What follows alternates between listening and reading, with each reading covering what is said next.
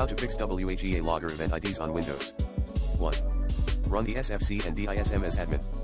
Commands include sfc/scanodism/online/cleanupimage/scan-help-dism/online/cleanupimage/restore-help-to. Update Windows OS. 3.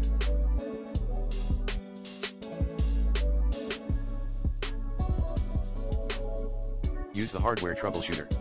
Command, mysdt.auxiliary. Diagnostic device. 4. Update your keyboard.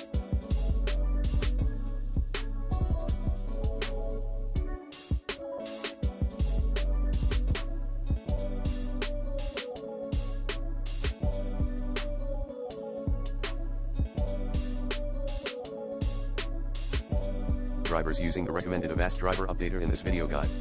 5. Run the check disk utility. Command, CHKDSK:/r/x.